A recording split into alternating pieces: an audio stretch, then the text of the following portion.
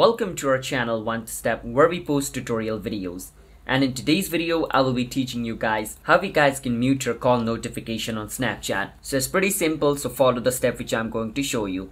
And before I show you the steps, if you guys are new to our channel One Step, hit the subscribe to our channel with notification on, and let's move on. So in order to mute your call notification on Snapchat, first you want to choose who you want to mute. So let's say from this entire list, I want to mute my friend Suyoga Dikari. I don't want his call, let's say he calls me and I don't want that call notification to come in my phone. Then what I can do is I can hold on his name. Once I hold on his name, it's going to show me all these notifications. From all these notifications, you want to click on this option called chat settings. Once I click on chat settings, it's going to show me this. Over here, you can see the second last option where it says message notification. If I turn off message notification, I'm not going to get any notification from him, not just call. I'm not going to get his message notification, his story notification, or any notification from him. I have basically muted everything from him, alright? So that's how you guys can mute your call notification of somebody on Snapchat. Now remember, you might say you just want to mute the call notification, not the chat. It doesn't work like that. Snapchat doesn't provide you call notification, story notification, message notification. No, you have one notification. If you mute that, you won't be able to get any notification from that person. So that's how you guys can mute call notification on Snapchat.